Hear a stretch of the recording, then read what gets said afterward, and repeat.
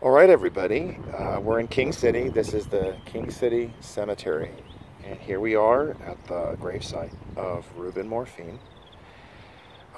He's the young American boy I mention a lot. He was executed by an illegal alien. And you can see he was 4 days after Christmas. It was like not even a month after his 13th birthday. And his crime, quote unquote, was he told this illegal alien gangbanger, "I am an American." And I know about us now because his mom, Angie, is here. Thank you for bringing me here. I know it's tough coming. You had mentioned that this is about 50 miles away from home, pretty Yes, much. it Yeah. is. Yeah. If you don't mind my asking, with the recording and all, why is he buried here and not like in Salinas or in Monterey? Because I wanted him buried with his dad. His dad's here. Wow. Okay, I get it. So this is Dad right here. Got it. Okay. Makes perfect sense. You have your extended families here. Yeah. Those who've passed on. Your adopted father or your. Yeah. And this is your real dad, and that's That's all of Ruben's family from the dad's side. wow. And your son? And my Willie. My Willie's up there. Really quick, I'll check. Gosh, really quick. He passed away only 3 years after Ruben. What happened? He went to a party and on Halloween, and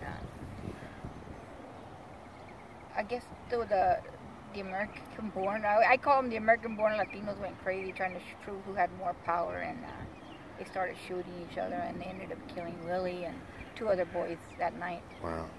Different street gangs. So it was a gang war that It was erupted? like a gang war in their own gangs, I guess. Yeah. So it's and it was a gangbanger, an illegal alien who murdered Ruben. Yes. Okay.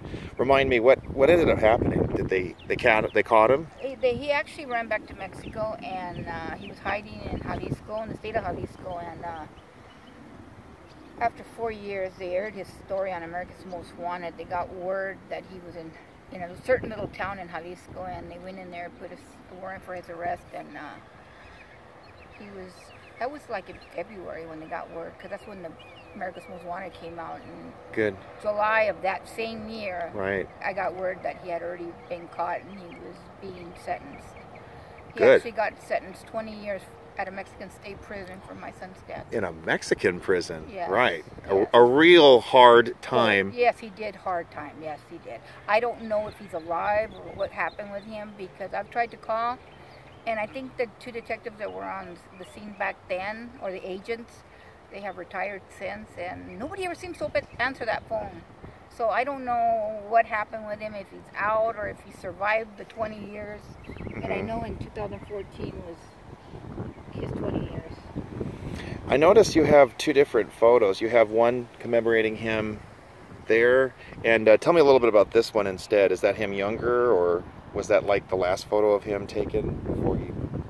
No, actually that picture and the other ones that you see are all on the same day. Oh, were they like the school picture he took? No, it was somebody came to my house and took a family pictures. Back then, people came to your door, knocked on your door, and asked. Okay. And we did a family thing that day. Well, that's good. They did a lot of different poses on him. For some reason, the guy really liked him. Okay. And did different poses just on him. Okay. And those are the pictures I use. Okay. And he actually looks, in this one, I think this is the one where he thinks he's tough. Yeah. Yeah, he actually looks Actually, tough. I do remember that one. Yeah. Okay. And then there's the other one where he's looking straight at you and he's smiling. And That's the one you have right now. Yes. Yes. That's the same day, believe it or not. I see him. It's the same sweater too. I see it. Yeah. Yeah. Okay. There was something you had mentioned about when you come here, like a sense of presence or something. Do you mind sharing that, or? I don't want to. That he's here? Do you feel like he's not here anymore, or? I don't feel like he's here anymore. I just feel like his little body's here, his little bones are here, but his soul and his spirit somewhere else, like free. Mm-hmm.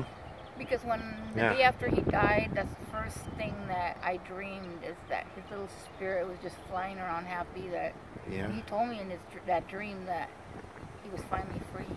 Wow. I remember you mentioned the America Most Wanted program. He had another dream about his dad. Do you remember that? Yes, that his dad would drive up to my house Yeah. and tell him to get in the car, that he was going to take him somewhere where he would never suffer anymore, and that his grandma was waiting for him. That dream would scare me. Was that a recent dream he had before he was murdered? He had it like 4 times before he was murdered. Oh my God! Wow. That's Yeah. pretty startling. Yeah. Okay. Okay. He actually, in October of that year, he actually told me his last dream. Okay. He wanted me to bring him to King City. He wanted to see his dad's family. You mean the burial site? No, his real family. Oh, the ones family that were still alive. they were still alive here. Yeah. Okay. Okay. That he wanted to meet them because he really didn't know them. Okay. And he made me drive him. I hate driving on the freeway, especially from King City to here. I mean, from Salinas to here. And Mm-hmm. I actually drove him because that was his wish. And Wow. that was the first and the last time he seen him. And that's an interesting request from a child. Usually they don't like driving long distances either. Yeah. But that's really touching. Yeah, I feel like he sensed something was going to happen because that day he died, I told him to wait for me.